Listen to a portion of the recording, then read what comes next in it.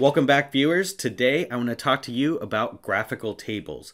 Graphical tables are a really neat visualization. Spotfire, it allows you to combine the detail of a table with the graphical insight, the visual insight of a visualization. Now, they're a little bit tricky because they're visualizations within visualizations, and I'll admit it took me a bit to really get comfortable with them and understand how they're working. So today I thought I'd share what I've learned with you, and hopefully that helps you in your analysis. Let's take a look. So here we have in our COVID-19 dashboard vaccination data. Some of this just became public, and we're showing vaccinations across the world at different countries and in the United States at a different state level. And I have this graphical table here, which is showing me a lot of detail about the number of people vaccinated, but also the percentage of the population. We want to get this number up as high as possible. I kind of look at that as a little bit of a meter. So let's dive into this and let's look at how this is working. So first of all, like I said, this is a visualization. These are visualizations within visualizations. So at the first level, you're going to set up kind of the master structure. And this is just like any other visualization. You have a data table. I have my world country table here, which has all the attributes for different things like cases and deaths and vaccinations. I have markings. I have filter schemes, limiting by expression. Nothing special there. But where it gets tricky is where you go to axes. So here, each of these axes are individual columns in your graphical table. And you have 4 different types here. These are actually called miniature visualizations in the Spotfire API. And you have a sparkline, calculated value, icon, and bullet graph. I'm going to go over each of these. But before I do that, let's look at rows. So rows is determining how I'm going to break out the individual rows of my table. So if I wanted, for instance, to look at the continent, this would show all the data aggregated at a continent level. There's a row for each continent. Now, this is still useful, but what I really want to see is on this table, I want to see the country. So I have it broken out by the countries. So that's step 1. Now I'm going to go into some of the different types. So bullet graphs are probably the trickiest. And bullet graphs here, you can change your data limiting. So I'm going to use the data limiting from the graphical table, which is this kind of master structure, but I can use a separate data limiting if I want. I can kind of mix and match these across the different axes if I want. I can change the filtering across these if I want. I can do a lot of complex things there, but I'm going to leave this as just inheriting everything from the master level. And then I'm going to go into the actual bullet graph. So this calculated value, what this is it's actually going to show, let me actually take this out. Let me turn out the color ranges. So this first value is just this bar here, and I'm doing the first shot. So this is people vaccinated per 100. That's people that have received 1 vaccine. Now, if I wanted a comparative value, like the number of people that have received 2 vaccines, I can maybe do the fully vaccinated people per 100. So that's this number. So you can see, let me go ahead and make this red so you can see a little bit different. So this is actually showing the value that's here. This is showing the average. I need to make sure I aggregate this right. So I'm going to use max there. So now this line is actually corresponding to this bar as well. So I can get a comparison of how many people have had their first vaccine and how many people of that number have had their second vaccine. So that's an option. I wanted to make this more of just like a mini bar chart, so I chose not to use this at all. Now, the other aspect is, do you want one scale for each bullet graph, or do you want multiple scales? Here, I want all of them to go from 0 to 100%. So I fixed this at 100%. If I didn't have that, you can see this bar goes all the way up to the top where the maximum value is, right? But I want this to be 100%. So I put that in 100, and you can see that right there. Now to fill in the area around these bars, what I've done is I've shown these color ranges. So this one, let me go ahead and actually remove this. And what this does, this first value is going to fill the entire area with some color, right? So that's filled the entire background. But if I want to just use the bar itself, I can add a column here. So I'm adding the same expression that I have for the other bullet graph for the value that I'm showing, the primary value. And I'm showing this now, and I'm telling it that now I want the background to be this light gray color. So this first row is only going up to this value. And so if I want to make this look like a solid bar, I can just go ahead and pick a color from the screen. So now they're kind of overlapping now. It's like a nice little mini bar. Now, while I'm here, I just want to make sure I let you know that you can do action controls, execute IronPython scripts and data functions, navigate to different pages whenever things are clicked. This is useful if you want to mark some data, but also have it jump to another page that drills down on that marking. So you can do a perform action on click, and then you get your whole action control settings right here. But I'm not doing that here. I just want to let you know that I was there. And then tooltips. All the tooltips are usually turned on by default. I think that it can make things pretty noisy. It can make, you know, if you have all of these on and then you look over this, there can be a lot of things going on there. So I usually limit this to just something specific. If I want it on, like, if I want some detail on the bar chart. But here on my calculated values, I don't have any tooltips. I've turned them off, and that really helps make things cleaner.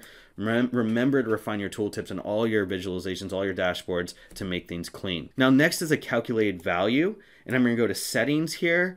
And this is quite simple. It's just a simple aggregation. So whatever value I want, I'm going to take a column. It's going to slice that by the row that I have, designated in my master structure, and I need to give it an aggregation. So I gave it an aggregation of the maximum number. My data is time series, so I have data for every day, and I just want the maximum number of people vaccinated. I don't want yesterday's data, for instance. So I've used max here, and that's quite simple. Make sure you go into formatting and you can clean up, you know, some of these values, some of these numbers as well.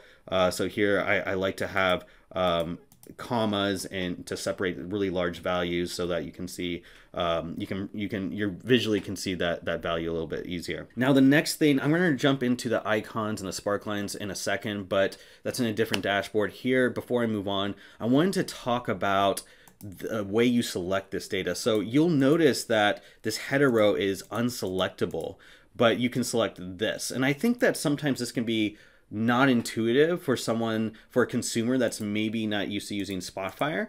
So a little formatting tip is you can create a quick IronPython script. So I'm gonna go to File, Document Properties, Scripts, and you can usually access different parts of the application through IronPython that might not be in the menu. So let me get an expression. Here's a script I have that's going to read in that graphical table, and it's going to set the header column width to 0. So I'm going to just call this no header, and I've set a viz parameter. So I'm going to add the parameter here. There's a little trick here, viz, and it's going to go to my vaccination, global vaccination detail. I've selected that visualization, and I'm just going to run this once, and you're going to see this column disappear. So I just set that column to 0. Now what I can do is I can go into my graphical table, and in my graphical table, I can go into my axes. I'm just going to create another calculated value here. And this value, I'm just going to use as the country region, and I'm going to use the first name. It's always going to be unique, so that's fine. It's always going to match up with that row since I have the countries split up in my master structure there. And make sure you go ahead and you change the name here. You can say country here if you'd like, and that changes the name there. And I'm going to close this, and I'm just going to move this up to the front. Now, what I have is this table is selectable at every point in the table. So that's a little bit easier for your consumer if they're not used to Spotfire. I'm going to put that script in the video description so you can copy and paste that easily if you need it. I also want to mention while I'm here, make sure to consider moving your header column so that it doesn't get all jumbled up. You can move this down, and this allows you to be able to better read longer text. Now next in this SPC, Statistical Process Control Analysis, I have a graphical table showing different alarms here. And so I also have a trend of the Sparkline. So this will be pretty quick. I just wanted to show you a couple tips here. So the axes First, the sparkline is a time series value. You want to set the x-axis. This is going to be the record ID in my case, and then my y-axis value. And this is showing different sensor readings off equipment.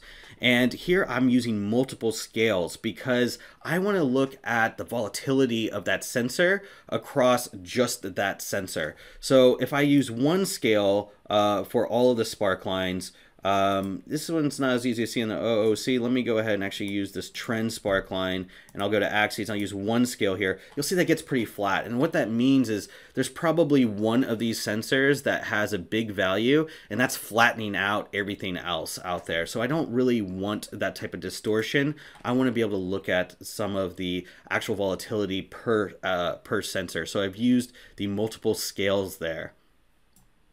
Now next is the icons. Icons are pretty simple to use, but there's a lot of different rules you can do. So you can add different rules for different thresholds for different icons you want to show. This is the calculation that's being used. So this is expression that's being used to calculate the value that will represent the icon. If I want it greater than a value, between certain values, and less than a value, that's all here. I can change the size of the icon. It's very neat there. I can also change the shape if I want to have, oh, these alarms, I want to really draw attention with an X there. I can do all that. I like a nice simple look. I just want to use some colors here. I don't want too many things going on, so I've used that. But a key thing I want to talk about with the icons is that they are segmented. So these ranges are segmented. You can go in here and you have all of these different rules. You can even set an expression and use the expression editor in Spotfire, and this gives you a lot of flexibility. But the actual ranges here, you have some options like, I want to show the top three, the bottom three, anything that's equal to a certain amount, greater than a certain amount. So these are fixed values. They're segmented. They all result in a Boolean true false expression to represent this rule. And why that's important is if you're trying to get this to match with other visualizations. So here I have these OOC parameters and my colors. So I have a gradient theme here. You want to be kind of cautious how you're doing this. You want to make sure if you're using other visualizations, your colors are consistent. And so you might want to actually use something like a segment and then add points here to make the make the segments match how you have it in the rules over here. And that makes them more consistent. If you don't feel like you can get that right granularity, you can of course always go into the rules, and here's also a shortcut. You can click right on here and go directly to that axis properties without having to go through all those menus. And then you can go to the rules icon, and here you get, I set like a little purple in between, so you can set some more segments in there. But that is a minor detail when you're styling things. Hope this video was useful for you. Make sure you subscribe if you found it helpful, and we'll be back with more tips. We'll see you next time. Thanks.